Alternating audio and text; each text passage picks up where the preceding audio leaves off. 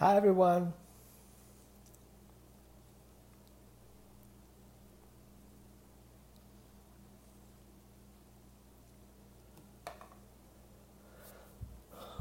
Today we will talk about how we can save our home from a dog blood bath. So we have 4 ways to do it, 4 options.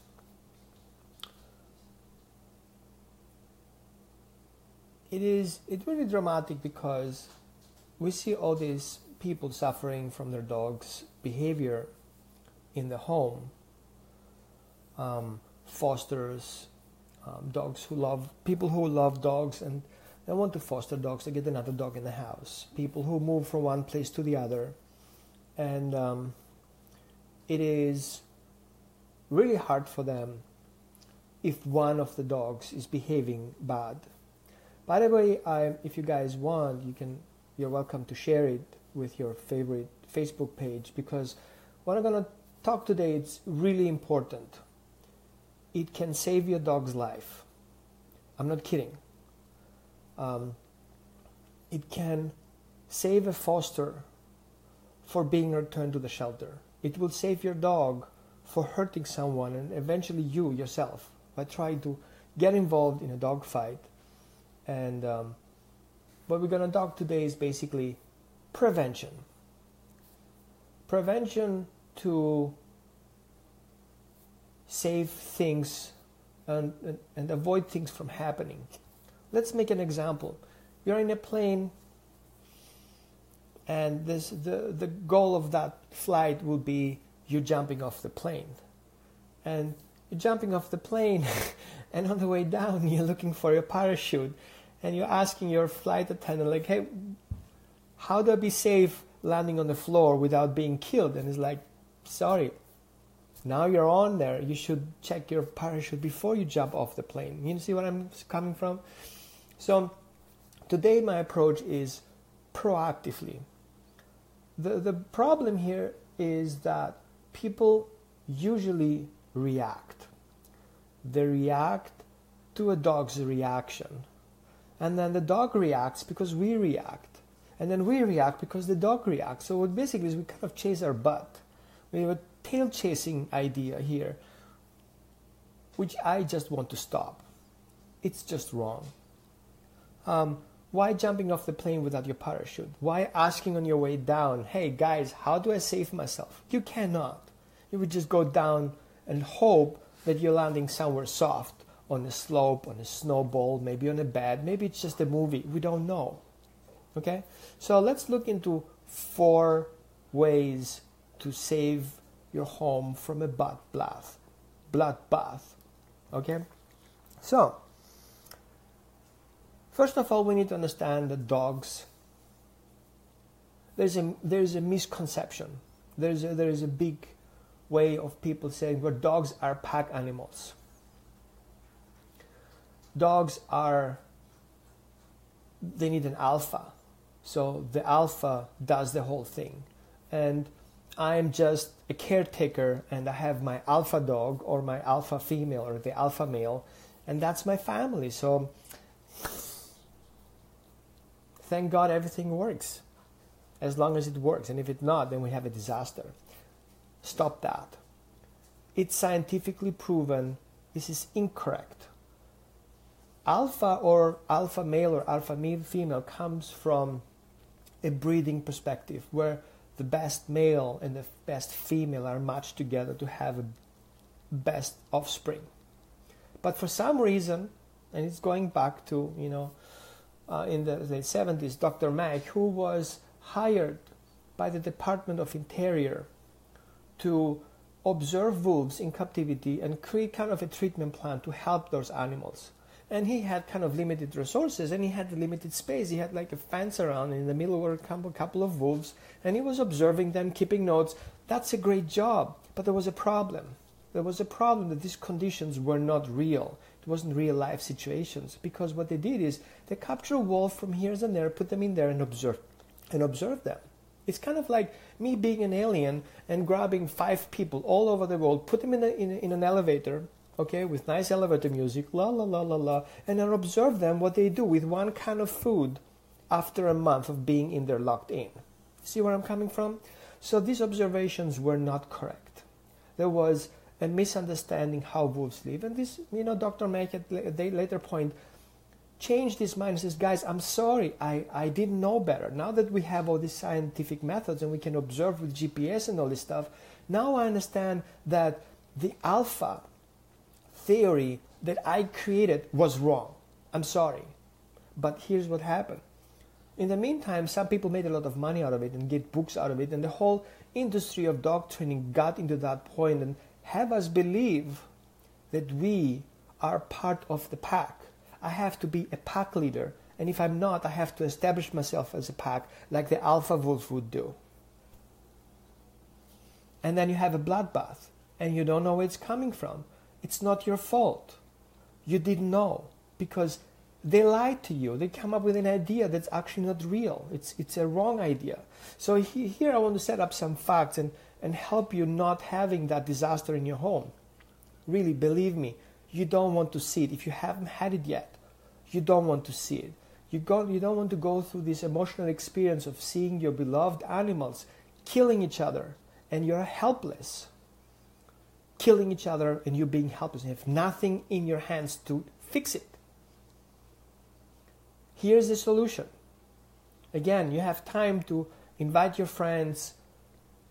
I'm not talking every day about this stuff. I just have around today and I just want to share it with you. So share it with your Facebook friends, like the page, share whatever you do, just do it right. Okay? Put some words on it. And if you have questions, I will answer them at the end of that kind of short video, but really essential. So,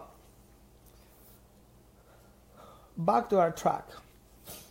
Dogs are family-oriented animals. They are emotional beings, and they are here on earth not to just multiply and eat and poop.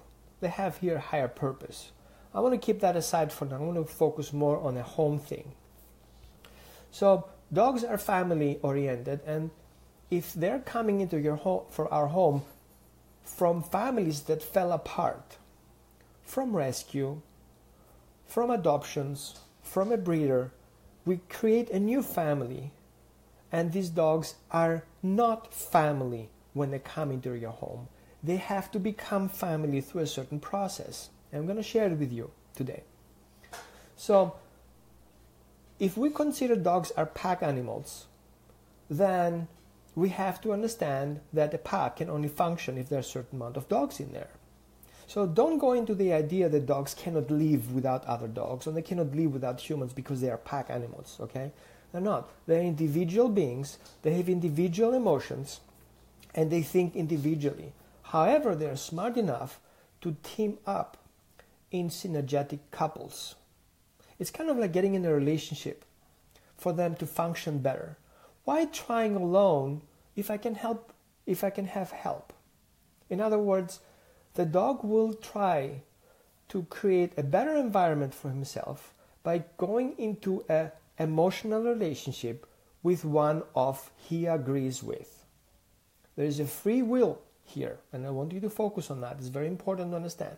So you have a dog who is based his natural laws on a free will base. I have a free will to make my choices, and I choose you as my friend because I trust you, because you make sense, because you have proven yourself of being helpful, because you're not being a jerk, because you're not hurting me, and because you're not chasing me, and because you respect me, and because we kind of have a good time together.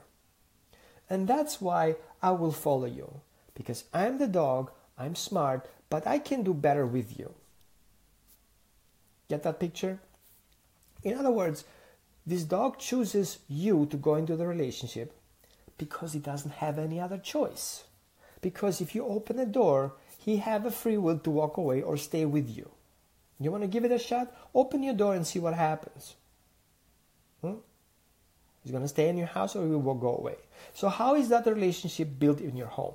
And if you have multiple dogs, how did they come together? Did they meet each other in the park and says, oh my God, you're such an awesome dog. I know you're not my breed, but I really love you. Let's make friendship.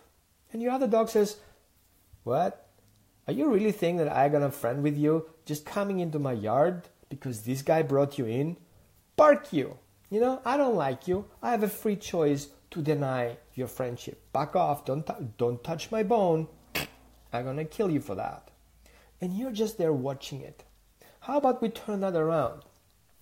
Give you that knowledge to recognize that these things can change just like that. Because there's an option for that. Once you go into this mindset that you are not a victim of an alpha relationship, but you are in a position to become your dog's best friend.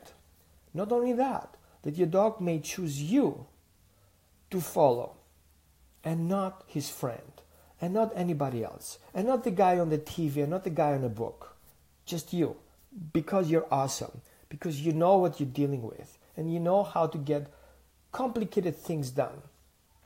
And then, all the dogs in your home that consider you as an authority because you can provide their safety, you can provide what they need, you can provide water, you can provide the safety, you can provide housing, you do all this fine stuff for them and you actually love them. Yeah, you can love your dogs a healthy way and not a wrong way or an unhealthy way. Now, once you reach to that point that your dogs follow you because you make sense, then have a problem, they will check in with you and say, hey, I have a problem. And you're like, what's your problem? I cannot open that door. Can you help me for that? And you're like, I really want to help you, but you know what? I want something in exchange. And he's like, sure, what do you want me to do? And you're like, give me something.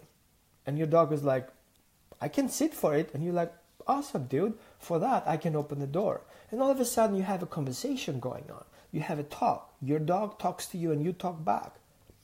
What do you think your dog's going through his brain when he recognizes that you can actually speak dog? Barking is not the language. Trust me. It's an emotional language. It's a language of gestures. But in order to get to these gestures and understand the language, you have to understand the concept. It's kind of like you're going in a foreign country. Let's pick a name. We go to Japan. Okay, I've never been there. I have no clue what they do. But I have friends that have been there and explained to me that if you really respect somebody, you don't shake his hands because it's disrespectful. And you're like, what are you talking about? If I like him, I'm going to shake him because I'm a Mediterranean. I'm going to hug him and give him a kiss on his cheek because he's really an awesome dude. And you're like, are you kidding me? We don't do that. It's unmoral. You don't do that. And you're like, it doesn't make any sense. And then you go in another country and you're kind of like a guy who's really, really like meat eating. And you go to India and you see all these cows running around with all these, makeups. And you're like, wow, these cows are holy, like they don't eat the cows? No, they don't. But we eat them. Are we wrong? Are they wrong? So there are morals and ethics that explain to us how we are human, function in each other on that earth. Well, guess what? Dogs have the same thing. They have family code of conduct. Wow. Okay? Let this word sink into. Dogs' code of conduct. And once you recognize that there is a code in it, and there is a code how rules and responsibilities are set in that family system, all of a sudden you become not the observer, but you're becoming an influencer. Yes. You're becoming an influencer in that family system. And that will be a breakthrough. And now people asking me, how is it possible that you are here and I'm on the other side of the earth, like here, and you can still help me transform my dog's behavior and fix my problem that I have in my family, my dog going after me or going after other dogs? Well, now I'm talking about it. I'm explaining to you why it works, why I don't need to be there, and why you don't need to hire somebody from outsource that speaks that language and helps speaking to your dog. And you're like looking at it and like, wow, this guy is awesome. He's just fixed my dog. And you're still not talking the same language. That's unfair. You should know that language. Now we're talking about that right now. So first of all, understand the rights and responsibilities that dogs have. Let's go to the rights. The dog has the right of water, food, shelter, and safety. That's it. He has the right for that. So your job is, since he lives in a confined space, to provide that. So it's your responsibility to provide what the dog's is rightful to have. The dog has the right over his body. It's his body, like it's my body. Okay? I own my body, it's mine. Nobody can do it without my consent. So you have to recognize that the dog has a free will on being approached or touched to his body. Just because somebody told you that you can maneuver your puppy and lift your puppy and put his cheeks in his mouth so he doesn't bite you, or turn him over, or pull his legs, or bite his ears, I'm sorry. I'm sorry you had to hear that. But it's absolutely wrong. It's not moral and ethical correct to do something to your dog that your dog doesn't want. I know what you're going to think right now. We're going to talk that at the end, so be patient. It's a long story today. I want you to pay attention. If you're not having time for it, it's okay to walk away. We can watch that in replay, so don't worry about it. You don't lose it. I'm going to post it on my YouTube account, and you can watch it from there, wherever you want. Now, the next thing you want to understand is the dog has the right to consent, or better say, he has the right for informed consent. If he consents to something, he needs to understand what exactly he's consenting for. If you put your dog in a crate because the dog thought there is a food in there, are you correct? Are you basically lying to your dog? And your dog goes in the crate with the expectation to get his reward, and he's like, dude, I don't have a toy. And you're like, yeah, whatever, I need to go now, bye. And you get out of the door, and your dog is freaking out in the crate. Wait, what did just happen? You lied to your dog. In that moment, you lied to your dog. You're creating a trauma to your dog that you are not trustworthy. Voila! And all of a sudden we have a trauma. How did that happen? Because you didn't understand that your dog has the right to informed consent. I know it's not a human, but dogs are emotional beings. They have a right to know. Why does my dog leave my house and end up in a shelter? Some things we cannot explain, but kind of we can if we have the right approach. We kind of making the dog having free choices so he cannot blame anybody else than himself. And that comes from an angle where you come in as a supporter and a provider of information that is safe for your dog. So therefore, you are a safe source of information that your dog can rely on to have the result he wants. Wow, you're kind of like a lawyer. Okay? Now the next thing you want to understand is the dog has the right to refuse. He has the right to say no. But the question is, do you understand that word? Do you understand that gesture that the dog tells you, I don't want that? Do you want that treat? Yeah. Do you want that poop? Yeah. Do you want to meet that dog? Mm-mm. That's a language. That's a conversation. So if your dog says no to you, why do you push it? Why do you take that responsibility on your back? And if something happens with your dog, it will be your fault. Dude, be smart. Back off. If your dog says no, don't do it. I understand if your dog wants a chocolate, he wants it. That's a different story. Dogs don't eat chocolate. But you have the right, the same right that your dog has, to just say no. But you have to understand how to say it. Being angry about it doesn't change it. It doesn't make it better. But tell your dog, no. Do you want that? Mm-mm. Can I have that chocolate? Nope. And your dog was like, oh, okay, whatever. But the language is here. You guys can talk. But you need to learn to talk. We get there. The rights and responsibilities are a very important piece, because if you want to be the pack leader, if you want to be part of the family, you need to understand the laws and how they're assembled. You cannot be a governor of a country that you don't know the laws. Make sense? You're gonna be kind of like, you know what, dude, you have no clue. Back off. We're gonna vote for another one. The next thing, rights have a dog of personal safe space. Wow. Personal safe space, like your couch, your bed, your seat, your carpet, your kitchen, your bedroom. See where I'm coming from? But since you have the right to say no as well, and since you have the right of your space and your safe space as well, so you guys have the same rights, you're going to say, you know, dude, it's my safe space. And it's like, what? Why? I can hop on your bed. Well, you know what? Not with my permission. You know, it's my safe space and I have the right to say no. Now, I say no to my safe space, but I have to respect that you can't say no to your safe space. See where I'm coming from? All of a sudden, your rights to your bed have also responsibilities, and your dog's right has responsibilities. So it's kind of give and take. And now all of a sudden you start creating your family law, and you create your own code of conduct of your awesome dog family. So if you watch next time advertising that says dogs are family, and it's like, dude, you know what?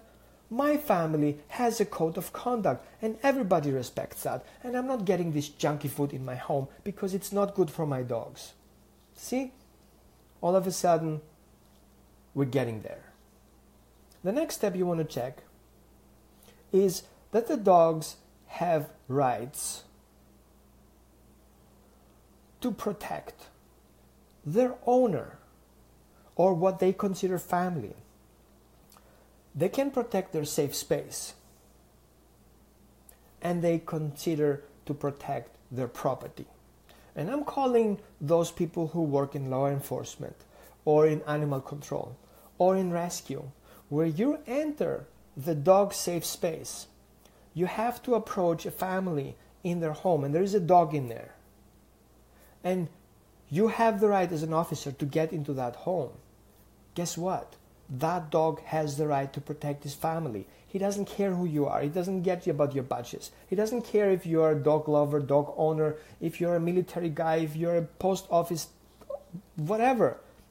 He has the right to defend his space. If he feels that you are an intruder and put his family, his property, his safe space in danger. Sorry, that's why we bred dogs. So don't get offended if that dog is growling at you. I know, I'm not an officer. I have no clue what you guys are going through.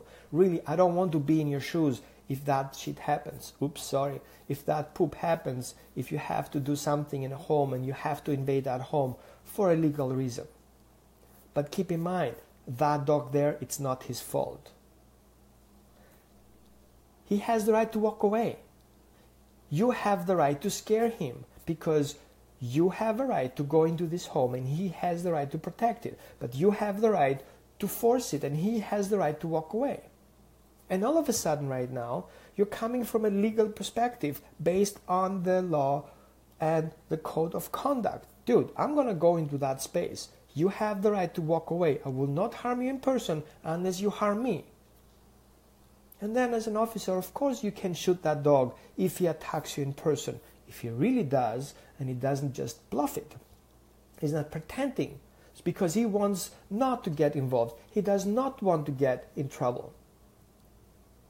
He does not want to get in a dispute, but he is forced because that's his job. He signed up for it. For a moment he chooses to be in that home, he automatically signed that contract. He cannot get out of it. That's what dogs do. The same way you signed up the contract to work for the forces. The way I signed up to work with a client. If once I signed up, I'm in it. I'm going down with it. Okay, that aside, I do respect law officers and I do understand their job. I understand that they do not have enough information to make sometimes decisions they don't want to. I get that. And I know these other people take advantage of it and have these dogs doing that particular job so you don't get in there. I respect that. I understand that. I'm not going into that though, however. Now the next thing I want to talk about is the dog has a free right to move freely in his territory. Crate is a territory. Your living room is a territory. Your yard is a territory. The street is a territory that your dog's considered as a safe area for him to walk. Now, if you want to approach a crate and your dog feels that the way you approach the crate is a problem, and you establish yourself as a safe source, he has no problem you approaching the crate. Now, then the dog has a responsibility to protect the family from predators. The predator could be even one of your dogs. We get there. Be patient. I have to give you that bill of rights before we go into troubleshooting. I need to explain to you how the parachute works and what the leashes are and what the pull you have to pull and how to wear it before I throw you out of the plane. Okay, so sorry for that long one. It has to be said. So your dog has the right to protect the family from predators. Whatever he considers predator, you cannot punishing him for seeing in a BMW, in a car, in a behavior of another dog, a predator. Because I've seen it with my own eyes, a dog react to a car that has a shape that looks like a predator. And I was like, did he just growl at that car? It just parked in a corner and he growls at the car. And I was like, I went down to his level and just watched at the car. It's like, did my eyes like that kind of a little blurry? And it's like, wow, it looks like a predator. Wow. His eyes, his open mouth with his teeth. Yeah, if I would be kind of like not 100% good with my blurry vision, I would definitely say, if I didn't know anything about cars, that looks like a predator to me. He can move on his own. Wow. And then we're wondering why dogs are attacking cars that are approaching with predator behavior when we're walking on the street. And why do my dog attack my other dog when this car is coming?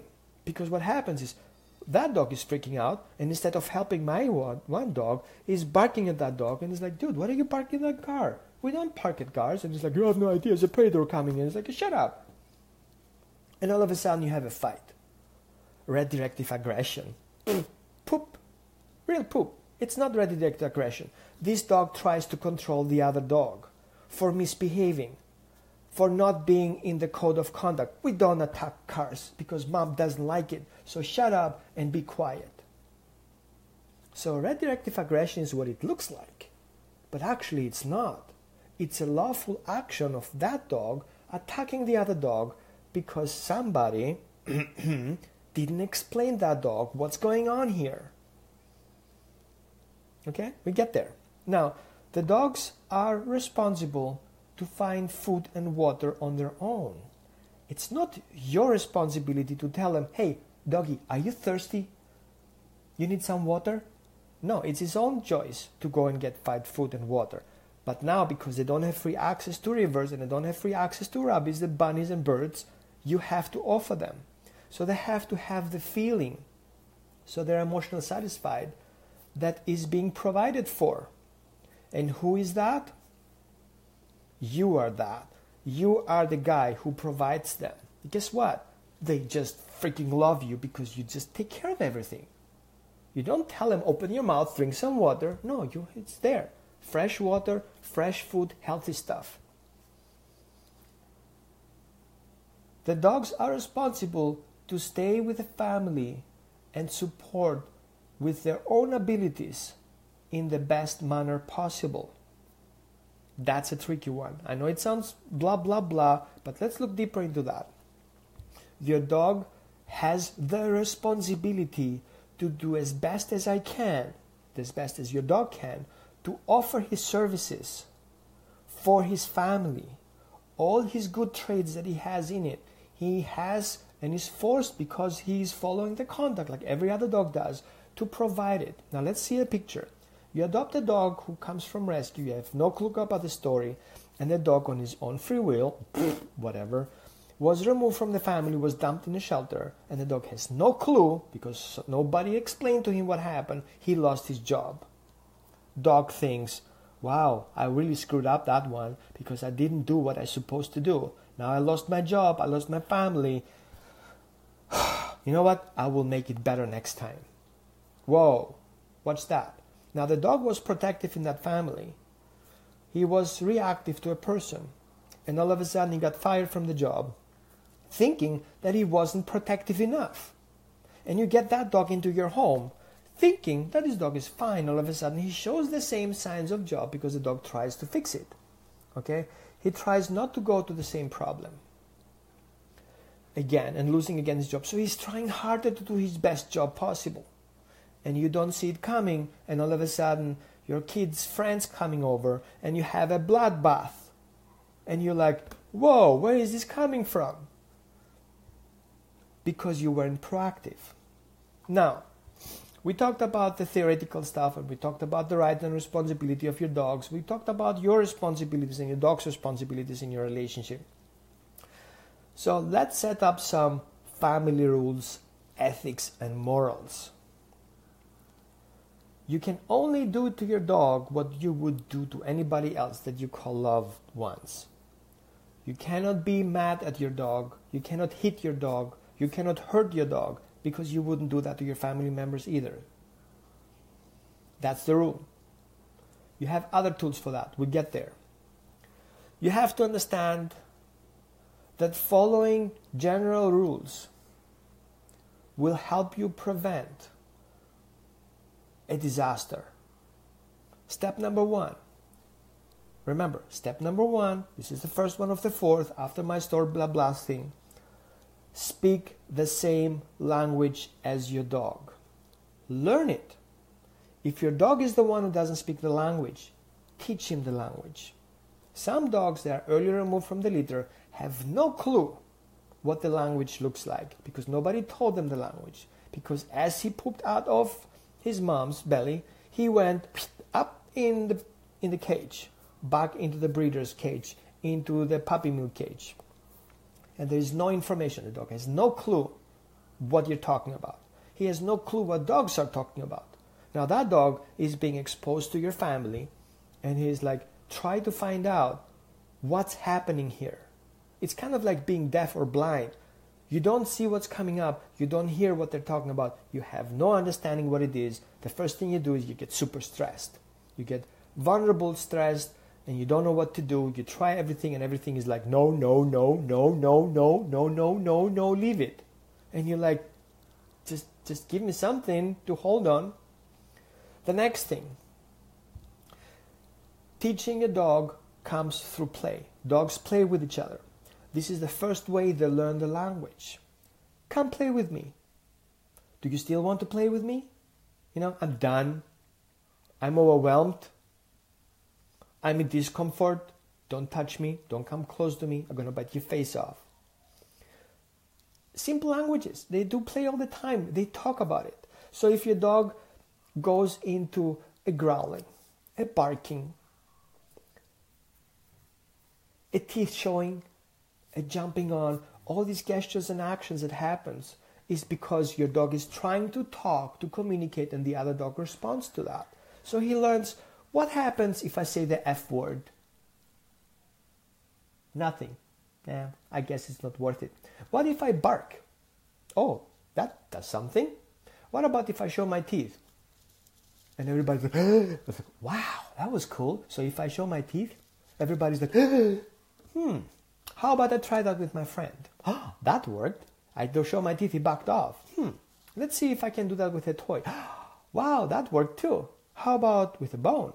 With my food? Oh my God, that's just such a cool word. I just use it everywhere. And now how about I add some words to that, like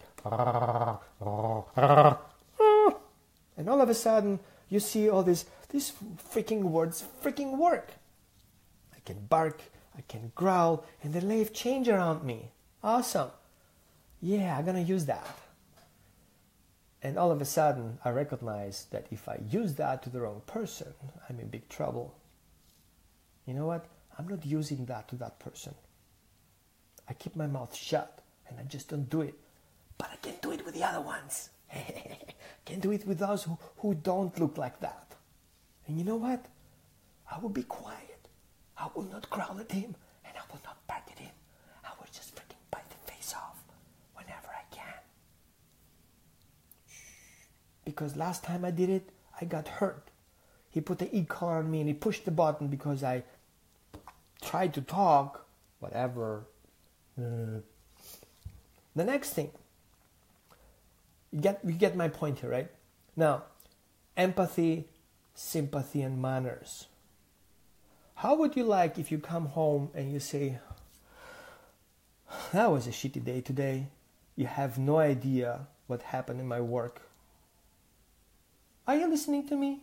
Like seriously, I just explained to you how miserable I was today. You know what? You're just a jerk. Forget about it. I'm gonna do my own stuff. I'm gonna go on Facebook and do a video. Now all of a sudden you see that sympathy and empathy are very important pieces. Your dog had an experience in his home. While you were at work, you have no idea what happened. I'm talking to you, that freaking squirrel was jumping all over the tree. You have no idea how many invasions we had today. And I was here barking my face off on that freaking screen. I'm telling you, the squirrels were like just all over the place. But I was protecting my home. And what do I get in return? You just walk away from me like, hello? Okay? Now, how about you come into your home and you're like, you're such a good dog. I really appreciate you, really love you. Okay, I'm done. And you do your job. And you're like, that was it? Just like kisses, snuggles, and like no reward, no expectations. Like, hey, dude, say a thank you or something. I was waiting for you wagging my tail like 20 minutes before you arrived because I just knew that you're coming because I'm an empath. I know when you're coming up. I know when you're leaving your work because I can hear your brain talking. Oh, I'm going finally home and I'm done with the job today. And I'm like, oh my God, he's coming home. He's so good. I'm going to wag my tail. Oops. I peed myself. Uh-oh, I'm in trouble. And here you go. You open the door and you see that mess in the house. And you start screaming at your dog because he peed in the house. Responsible consequences. Responsibilities and their consequences. So, dogs have intentions. And the intentions of doing something have consequences. I have my intentions to make more money. Okay? So I'm start selling guns to dealers and some drugs because, I have a good intentions. I want to feed my kids. And you're like, whoa, dude, these are wrong intentions. Like, why? I have hungry kids. I want to feed them. So therefore I can sell guns and drugs so I can make money out of it. What's wrong with that? And you're like, this is not moral. You're killing other people for that. And you're like, oh, I didn't know that because I never killed anyone. I'm just selling stuff. So what? If your dog doesn't have a clue what his actions cause, how can you recognize that he's wrong? He needs a real feedback. He needs an appropriate consequence for his actions. He needs to understand that he has actions and there are consequences. So if the dog jumps on you and you don't like it, what do? You're going to punch him? You're going to hurt him? Kicking his butt? Like spraying with a spray bottle or push the e-collar button? Like seriously? That's your reply on your dogs love you unconditionally and he wants to jump on your face and lick your face off? How about you're a clear consequence of his actions? And like, dude, remember we talking dog here, right? I don't like your attitude. I will not touch you. I have the right for my body and my personal space. So whenever you back off, thank you. Thank you. I love your approach. I love that you respected my space and you backed off when you recognize that what you do makes me feel uncomfortable because I taught you to do that. Because I taught you when you approach my hand and the hand doesn't want it to be approached, it will twist and you back away from it. Okay, that's supposed to be a dog with his mouth, like good dog, like okay? So teach the exercise. You have a treat in your hand and just twist your hand a little bit when your dog wants to take it. The moment you twist your hand, the dog will back off. Guess why? Because your hand speaks dog. Because your hand said, no, I don't want that. I don't want to be approached. And you're like, oh, okay. Well, okay, so we have dogs who don't get that language and start pushing further. Just want to paw it, bite it, or, take it by force. These are moral and ethical wrong. They have to be taught and not punished how to behave appropriately. Okay? If you need help with that, I can help you with that. We can go through the process. I told you I can do that. And believe me, it really works. It just takes us maybe 4 weeks, 5 weeks, and then we're done. Your dog is good, healthy, mannered dog. Now, the next thing we want to look for is to be honest. Because honestly, I really don't care if you like my video or not. I would just do it anyway. Yeah, because I just do what I want. Even if I'm wrong or right, I'm just doing what I do. Send the clear message to your dog that you're honest about your things. Do you want a treat? Good. What do you do for it? Thank you. I appreciate it. And I give you a reward for it. You know what? I'm freaking scared. Let's walk away from here. No, I better lie for it. I'm freaking scared. Sit, bad boy. Like, why lying to your dog that you kind of have control over it? Well, basically, you're pooping your pants because you have no clue how this story will end. It's okay to not be the best in what you do. But your dog needs to be clear that your intentions, your actions, and what you talk about it are honest. Your dog will understand that you cannot fix everything because he cannot either. But somebody has to. Even wrong, it has to be done. Or we back off. So if your dog reacts to something that you don't like, but you cannot solve the problem, be honest about it. Hey, dude, you know what? We're going to screw that up. Let's back off. Let's go on the other side of the street. So what? It's okay to be honest with your dog because your dog is honest with you. He tells you exactly how he feels. He will wag his tail a certain way to tell you, I like that. He will wag a certain way like, you know what, I want to make contact, but I have no clue how these things end. So, you know what, maybe I should not approach it. So dogs have 40, at least, that I recognize, 40 different visual signals. I'm not going to the non-visual signals, just the visual signals that they express to their partners or to the other dogs or to the predators, trying to explain in sentences, not just words, how they feel about the situation they're in. A classical example, your dog licks his nose. I cannot do that. My tongue is kind of short and my nose is too high kind of thing. But imagine you have a black nose and then you have a red tongue coming up. Black nose, red tongue. Black nose, red tongue. Long nose, long nose, long nose, short, short, short, long, long, long. Does it ring a bell? Like Morse code? Yeah, absolutely. Dogs Morse kind of the situation they're in to the predator next door, to the guy who's approaching. Hey, I need more time. I do not compute what's going to happen here next. And you as his caretaker can see that because the dog is like staying focusing and start licking his nose, try to get more information because that in front of him doesn't make any freaking sense. And then, because he trusts you, he will do one thing.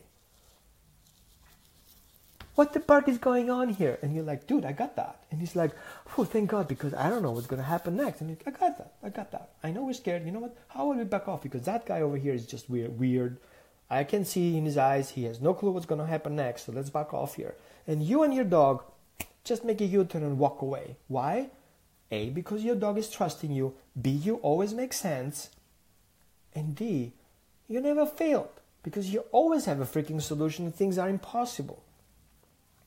So try to be honest with your dog. Try to understand that dogs have moral intelligence. They have emotional intelligence. They're not stupid.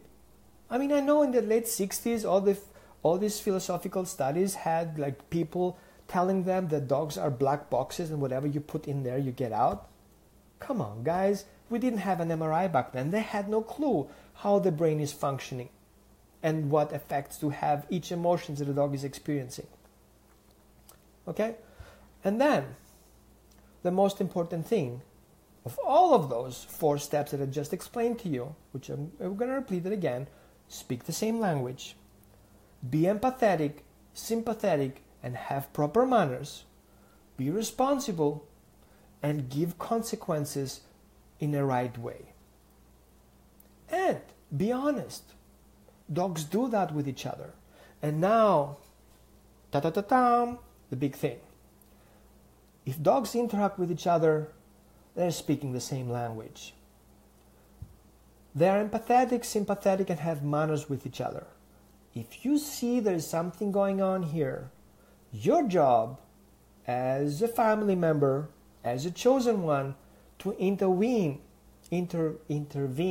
got that, intervene in their interactions and let them know, dude, you're off the rules here. Now when you go back in your bed and chill the bark out because your behavior is unacceptable. And don't let your dog fix that. It's not their job to manage each other, it's your job. You're the business owner, the dog business owner, the family master, whatever you call it. The dog needs to know that you're watching them.